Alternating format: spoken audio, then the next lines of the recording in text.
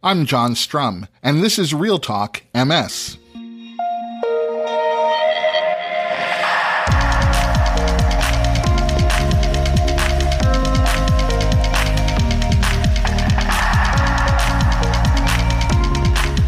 It's July 18th, and we have a lot to talk about.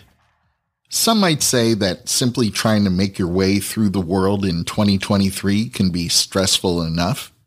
I'd suggest that living with MS has the potential of adding additional stress and creating additional anxiety in your life. Living your best life with MS makes learning how to successfully manage stress and anxiety a requirement. Joining me to talk about how to manage the stress and anxiety that may be part of your life is Dr. Bree Wannamaker.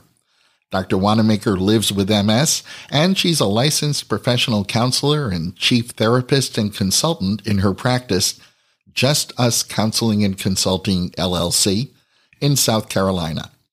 But before we get to my conversation with Dr. Wannamaker, there are a few other things that you should know about.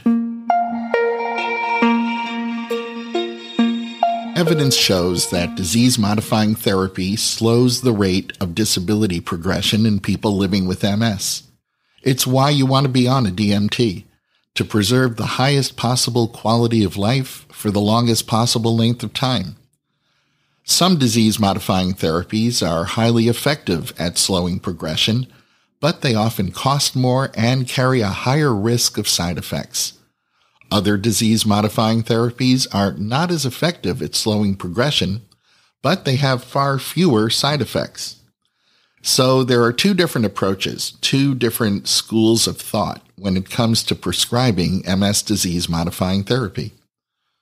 The more common approach is to start off with a lower efficacy disease-modifying therapy and only escalate to a more effective therapy when there's a breakthrough in disease activity. The other approach to prescribing disease-modifying therapy is to start with one of the high-efficacy DMTs, and newly published results from a population-based study indicate that people living with relapsing-remitting MS experience better outcomes if they start on a high-efficacy disease-modifying therapy. A research team in the Czech Republic analyzed data from more than 6,000 patients with relapsing-remitting MS in the national MS registries in the Czech Republic and in Sweden. And all of these patients had been started on a disease-modifying therapy between 2013 and 2016. Just over 95% of the patients in the Czech registry had been started on a low-efficacy DMT. But about 40% of the patients in the Swedish registry had been started on a moderate to high-efficacy DMT. Now, before we dive into the results of this study, we should review which DMTs the research team considered high efficacy and which DMTs the team considered lower efficacy. Lower efficacy DMTs included Tecfidera, Copaxone, Aubagio, and the interferons. Moderate and high-efficacy DMTs included Ocrevus, Tysabri, Lemtrada, Gilenya, Ponvory, and rituximab, which is used off-label in MS. After analyzing more than 6.5 years of follow-up data for the group of patients from the Czech Republic who had received lower efficacy DMTs for their initial therapy, and the group of patients from Sweden who had received moderate to high efficacy DMTs for their initial therapy, the research team found no differences in the time to confirmed disability worsening, which was defined as an increase in EDSS score.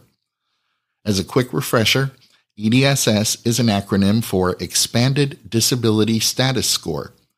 It's a method that neurologists use to quantify disability in MS. EDSS is used in assessing someone with MS, it's used to monitor changes in disability over time, and it's widely used in clinical trials. EDSS uses a scoring system of between 0 and 10 to characterize the level of disability in someone who's living with MS. And while the research team found no differences in the time to confirmed disability worsening, They found that the risk of progressing to an EDSS score of 4 or higher, and that represents considerable disability, well, that risk was 26% lower among the group of Swedish patients compared to the Czech patients. Additionally, they found the risk of experiencing an MS relapse was reduced by 66% among the Swedish patients, and they found that the likelihood of confirmed disability improvement was 3 times higher among the Swedish patients. The research team concluded that those patients from Sweden who had been started on a moderate to high-efficacy disease-modifying therapy experienced a better outcome compared to the patients from the Czech Republic who had been started on a lower efficacy DMT. Now, hopefully, the evidence from this study will spur a conversation between you and your MS specialist or neurologist, and that conversation should balance your goals and your level of risk tolerance in determining the right disease-modifying therapy for you. I also want to point out that there's a large clinical trial taking place here in the United States called Treat MS, and this clinical trial is focused on exploring the same question that this population-based study explored in the Czech Republic and Sweden. If you'd like to learn more about Treat MS and possibly participate in this randomized controlled clinical trial, you'll want to visit the Treat MS website at treat-mstrial.org, and you'll find that link in today's show notes, along with a link to the published study results from the Czech Republic.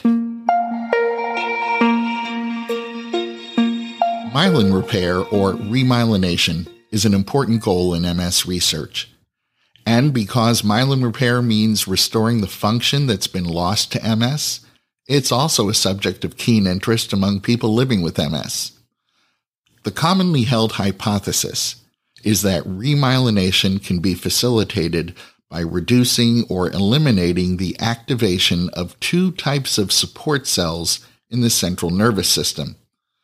These 2 types of cells are called microglia and astrocytes, and collectively, they're referred to as glial cells. However, research presented just last week at the European Meeting on Glial Cells in Health and Disease contradicts this popular hypothesis and provides evidence to the contrary. Biotech company Immune Bio shared data that their experimental therapy, XPro 1595, may promote remyelination by activating these glial cells. XPro 1595 is a molecule that selectively blocks a pro-inflammatory protein that's been implicated in nervous system damage in autoimmune disease. This protein has a counterpart which has been shown to help repair the nervous system. So XPro 1595 blocks the damaging aspect of this particular protein, while its counterpart's repairing process is not targeted. And data from a phase 1 study that involved Alzheimer's patients indicated that XPro 1595 may promote myelin repair. In a follow-up experiment, the research team introduced XPro 1595 to mice with myelin loss and saw that the therapy promoted remyelination. They also noted that the remyelination appeared to be driven by the activation of microglia and astrocytes, which facilitated the clearance of damaged myelin and paved the way for efficient myelin repair. The research team pointed out that when they genetically engineered the microglia in these mice so that it lacked that damaging protein, more normal motor function was also restored in the mice. The research team was able to conclude that activating astrocytes and microglia in the central nervous system is required to promote remyelination. This novel contradiction to the commonly held hypothesis surrounding the role of glial cells in the central nervous system among people experiencing neuroinflammation is going to attract attention from the MS research community. It's going to be interesting to see where it leads, and we'll be sure to keep you posted. I want to remind you that in less than 2 weeks, on Saturday, July 29th, I'll be in Napa Valley, California, attending Crush MS. Crush MS brings some amazing wineries together to raise awareness of MS and to raise funds for MS research. I'll be there with an MS research update, but you really want to be at Crush MS for the wine, the food, and the music. If you can get yourself to Napa, California on Saturday, July 29th, I can't think of a better place for you to be than at Reed Family Vineyards for Crush MS. You can get more information and buy your tickets to attend at crushms.org. And Kevin Reed, the man behind Crush MS, told me that if you're living with MS, you'll get a deep discount on that ticket price by emailing him at info@crushms.org. Kevin also told me that every RealTalk MS listener can get a 10% discount on the price of tickets by including the discount code RealTalk MS discount. Now that's all one word, and the R is capitalized. You can check out that discount code in today's show notes to make sure you have it right. I always love connecting with members of the RealTalk MS listener community, so if you find yourself at Crush MS on Saturday, July 29th, I hope you'll stop and say hello. You'll find the special RealTalk MS discount code and a link to get your tickets for Crush MS in today's show notes. There's some good news for those of you who find that your MS is well managed using Ocrevus, but you aren't too happy about getting to a hospital or infusion center for that infusion. Once you factor in getting to and from the infusion center itself, along with the time it takes for the actual infusion, it can take hours out of your day. So the good news is that results from a clinical trial show that a new formulation of Ocrevus, administered by means of a 10-minute under-the-skin injection, was comparable to the intravenous version of the therapy at reducing brain lesions visible on an MRI scan. Roche, the manufacturer of Ocrevus, will be submitting the data from this clinical trial to the FDA and EMA to support approval of this more convenient dosing regimen. While patients will still receive Ocrevus every 6 months, the 10-minute dosing will not only be more convenient, but because a subcutaneous injection doesn't require the facility infrastructure needed for intravenous infusions, Ocrevus treatments should become available at many more MS centers. We'll keep you posted on this news as the data from this clinical trial makes its way through the regulatory process. Some people have told me that just visiting an infusion center is stressful for them. Many people have told me that getting an MRI exam is anxiety-producing. Simply living with MS, not knowing when, if, or how it may progress, can create anxiety all by itself. Learning to effectively manage stress and anxiety is important for everyone. And if you're living with MS, it may be doubly important. Joining me to help us better understand what stress and anxiety are all about and how to keep them in check is my guest, Dr. Bree Wannamaker. I'm sure everyone has days when it feels as though stress and anxiety are baked right into our DNA. But that isn't really the case. And while stress and anxiety affect everyone some of the time, these unwelcome feelings can affect people living with MS more frequently. Joining me to talk about the impact that stress and anxiety have on your physical and mental health, along with strategies you can use to help you manage the stress and anxiety in your life, is Dr. Bree Wannamaker.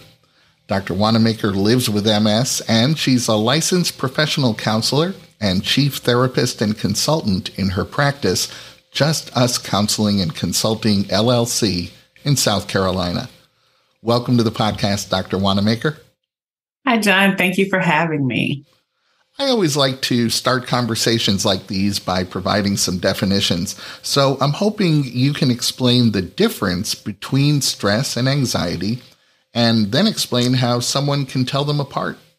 Well, stress is defined as it can be defined as pretty much any changes that cause physical, emotional, or psychological strain within a person. It's our body's response to external factors. So anything that's going to require our attention or action in some way, shape, or form can cause stress. But we're going to all respond very, very differently. It's really about our perception about what's going on around us. When it comes to anxiety is harder to pinpoint. It kind of can come out of nowhere, and it can be a slow build of feelings and thoughts and things of that nature that can show up physically in our bodies. But it's really it's really based on a level of uncertainty. It's our mind's way of kind of ping-ponging back and forth between the space of the unknown. Again, something good happens, we can celebrate. Something bad happens, we mourn, we cry, we do whatever is associated with the bad feelings. Anxiety is the space in between there, where we're trying to find a resolute answer of what's going to happen in this situation, and we can't figure it out. And so that can kind of trigger anxiety. The difference between the two is usually stress is caused by external types of things. So being in the grocery store line and you're late to pick someone up, or you think you're going to be late, this person's counting pennies, that's stressful in the moment, but it subsides after that moment is gone. When it comes to anxiety, it's harder to pinpoint what is happening or where it's coming from. What are some of the common causes of stress and anxiety? So some of the common causes for anxiety is, again, it is that level of uncertainty and kind of impending danger or loom of dread or some sort that something bad is going to happen. And it can be triggered by almost anything. The other thing with anxiety is it's not always related to an underlying condition. We hear that all the time, but that's not always the case. It can be related to emotional trauma, financial concerns. It can be related to consumption of alcohol and substances, and a lack of oxygen sometimes can trigger anxiety as well, or at least your body can start showing some of those physical symptoms with that. When it comes to stress, there are a lot of things that can kind of stress us out. Work, having an ineffective people leader at work, having a huge workload, being stressed out about meeting work deadlines, being fearful of having a flare or an exacerbation with your MS and then not meeting those deadlines can cause stress. Financial things, people, relationships, and just kind of the day-to-day life of just managing a home or your living spaces can cause stress. I want to ask you about something that, for better or worse, or maybe I should say for better and worse, is in all of our lives to some degree. What about social media? What role does social media play when it comes to causing stress and anxiety, especially, but not exclusively, for young people? The validation that we used to get from human contact, a lot of people look for it from social media. You used to get the paper notes. I like you. You like me. Do you like me? Yes, no, yes box, no box, maybe box, right? Now we stress out about this person didn't like my picture. Is this picture going to be beautiful enough? What are people going to think if I put this status out there? And we're looking for a certain level of acceptance that comes with the like buttons or the dislikes or the shares and all of those things in social media that kind of provide a certain level of validation. Because when we think about it and our pictures get a lot of likes, it makes us feel good. But when it doesn't, it's like, what did I do wrong in this picture? Oh, it's my eye. Oh, it's this. And we start pointing out those negative spaces. And so that's when we're posting. But the other thing is we can't filter out what we see on social media. And so we can end up in a rabbit hole of, we might look at maybe like one day where we're looking at negative videos, and then now that's all we're seeing because, of course, the algorithm is now feeding you what you saw the last time, or you said something out loud in your house. And now guess what's happening? You're starting to see all of these videos. So you could talk about a negative experience that you had with MS. And now guess what's going to be on your news feed? It's going to be the negative experiences with MS or all of the things dealing with MS. And a lot of times your worst case scenarios. And so we can't filter out a lot of those things. And so it can then start to stress us out because we start to worry and create anxiety because we're not sure what's going to happen. And so social media is a pit. It can be helpful. Don't get me wrong, but it's really finding that fine balance of what you're engaging in on social media. What are some of the common misconceptions about stress and anxiety that people tend to have? There's a one size fits all, or it looks the same for everybody. Anxiety is not always, what we see on TV as the panic attacks where people are balled in the corner, crying, shaking, all of those things, or breathing into like the paper bag, right? That's not always what it looks like. Sometimes it is gut issues. Sometimes it is not being able to sleep. Sometimes it's overeating or undereating. Like it can show up very differently. And the same thing with stress. Stress is not always going to show up as high blood pressure. It can show up in impacting your relationships, your mood, and your ability to focus and concentrate as well. But also if you're rainbows and unicorns all the time, then guess what? You're never going to be stressed or be anxious. That's not the case. Stress is normal. And it's okay. We're going to have it. We're alive. We're here to experience stress. Those things are going to happen. However, it's how we perceive what's going on in our environments and how we manage those perceptions and how we manage how we deal with the stress that makes the difference. Stress and anxiety are feelings that manifest themselves in very real ways. How do they, or how could they impact someone's physical and mental health? So when we think about the physical health part, so anxiety, first off, it puts your body in that fight or flight mode. And so that means you have adrenaline pumping, you have the stress hormones pumping. And so what ends up happening is your body kind of stays in that fight or flight mode. And a long period of time, you never get back to level ground. It never kind of calms down. And so what ends up happening, it starts to impact your immune system because that's not the right chemical balance that should be happening in your body. When we talk about chronic stress, again, stress in spurts is natural. But when we're talking about being stressed over a long period of time, again, it weakens your immune system. It puts you at higher risk for health problems, including mental health, including anxiety when you're dealing with chronic stress, depression, digestive issues, headaches, muscle tension. Again, I'm working and I'm like, why is my shoulder touching my earlobe, right? Because I'm stressed and not realizing that my body is starting to show it.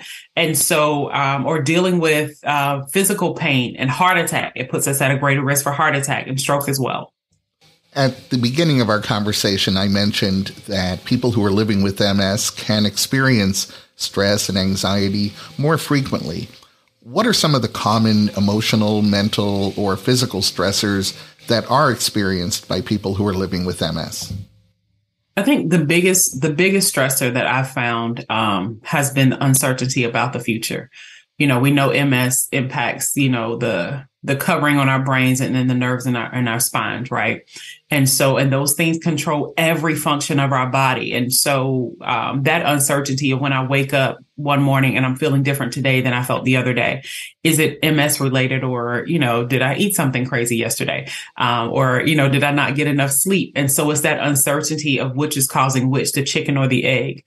Doctor's appointments can be some of those stressors when we're preparing for an MRI and this headache that I've had for 2 days. Are they going to tell me it's something different? Day-to-day chores and just keeping your house in a way that is that you'd like to see it. Washing dishes, ironing clothes. I don't iron. I toss them in the dryer. That's just my way of kind of managing one of those little small stressors. But it helps, right? When we talk about people can be stressful emotionally. We all have that one person in our life that calls us, our phone rings and we're like, oh my goodness, do I have to?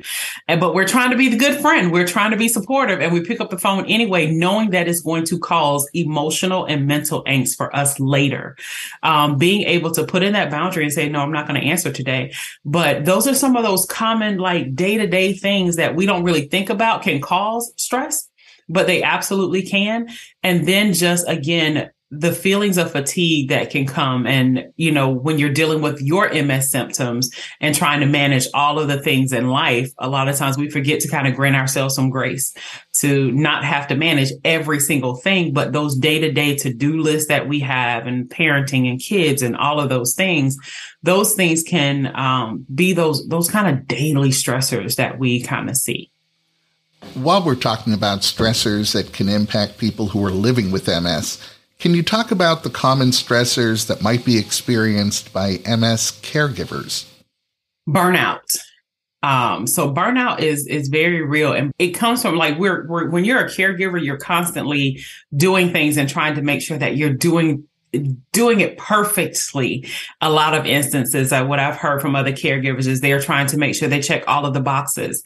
They're trying to make sure it's the best experience for the person that they're caring for and that everything goes right all the time.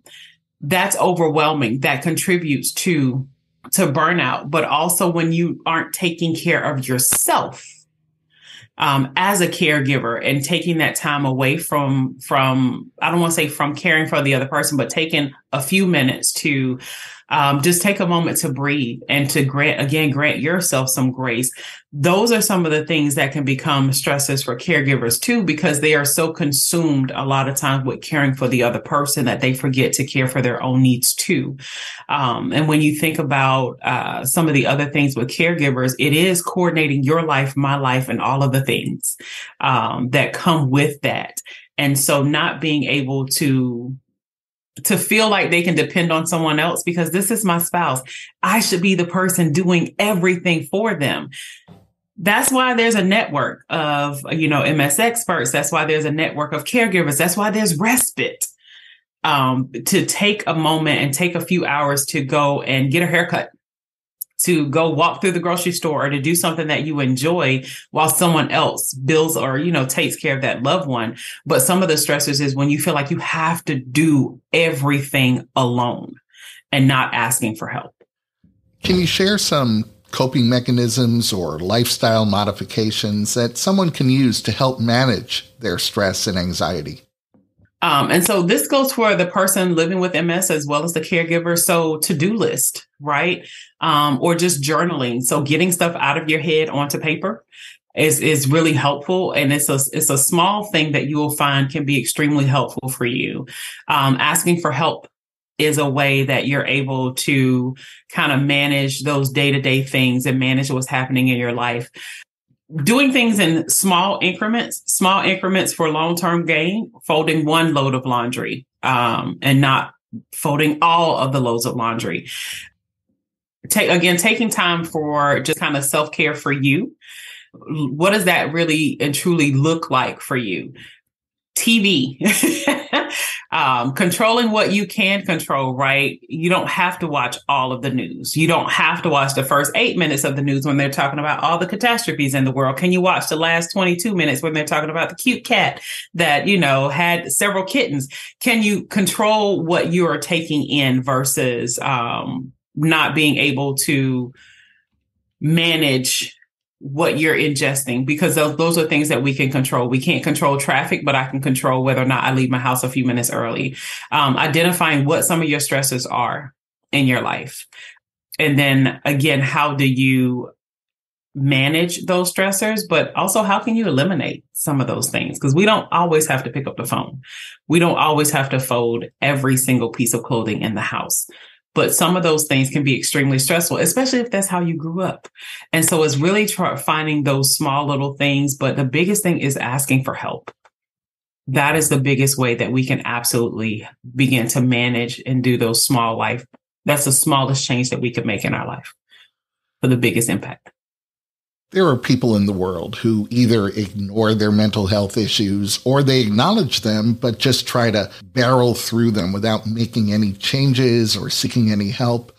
What are some of the potential long-term consequences of ignoring mental health concerns? So the same way our physical health, if we ignore something physically, that it can become even more exacerbated. It gets worse if we ignore it. That's the same thing that happens with mental illness. If we ignore it, it can get worse. So you're talking about impacting your relationships in a negative way, where you can start to lose relationships, lose support people in your circle, impacting your job and your ability to function at work. Depending on the mental health symptoms that you're dealing with, not even showing up for work, or starting to use substances and alcohol to make yourself feel better. When we put those things off, those can be some of the consequences. But also, again, our mental health impacts our physical health. Sometimes it impacts our ability to take care of ourselves and the choices and the foods and things that we eat, but also depending on the type of symptom that you're experiencing, being at those high levels of stress and having those stress hormones all the time can again start to contribute to some of those things we talked about earlier, dealing with increased risk for heart disease and your appetite, eating too much, not eating enough, not sleeping. But it can contribute to some of those things. I think that when someone recognizes mental health issues, the first step is they're going to try to manage those issues themselves. How does someone know when it's time to see a professional?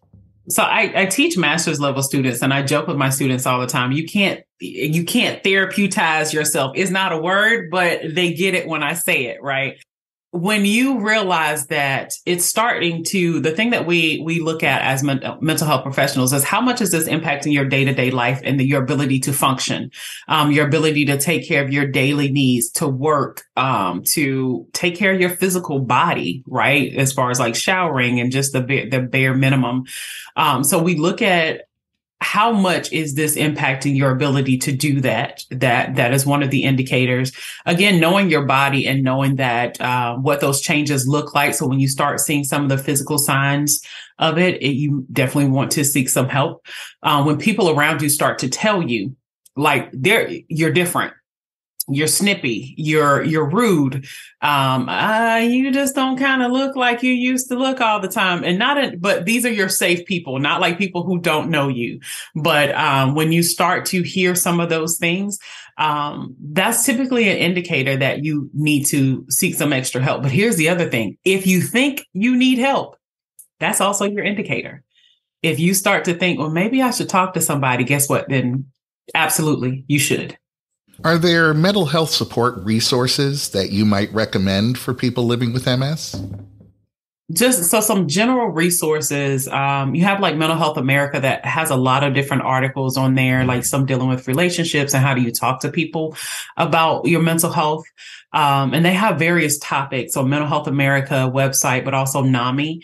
When we talk about people living specifically with MS, a lot of your local chapters will have local support MS groups that, that have some of the trained facilitators where you can go in and talk to people who are having similar experiences, but also get encouragement from others who you see are building that resilience, who you see are navigating different spaces. The thing you want to do is, like, when you go into some of these self-help groups and these support groups, if you notice that you're feeling worse after 2 meetings than you did when you go in, you might want to find another group because it depends on the dynamics and the atmosphere there. But also looking into your insurance company and looking at your provider websites to see whether or not they have specialty backgrounds in dealing with people with chronic illnesses, because there are some therapists who specialize in dealing with individuals with chronic illnesses as well. Dr. Bree Wannamaker, thank you for all you do to improve the quality of life for people affected by MS. And thanks so much for talking with me today. Thank you, John, for having me.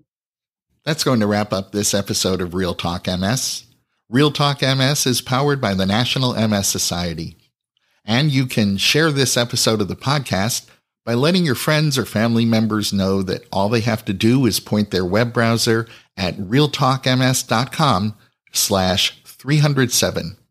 You'll find that link in today's show notes so you can easily copy and paste it right into an email or a text. And if you have a minute, I hope you'll visit the Apple App Store or the Google Play Store and download the free RealTalk MS app for your iOS or Android smartphone or tablet. It's the best way for us to stay connected. The app will automatically download the latest episode of RealTalk MS. You'll be able to access any of our past episodes. You'll be able to save your favorite episodes. And it's a great way for me to share bonus content with you. The app is free, so I hope you'll download it today. I'm John Strum. Thanks for listening. Stay safe and make healthy choices.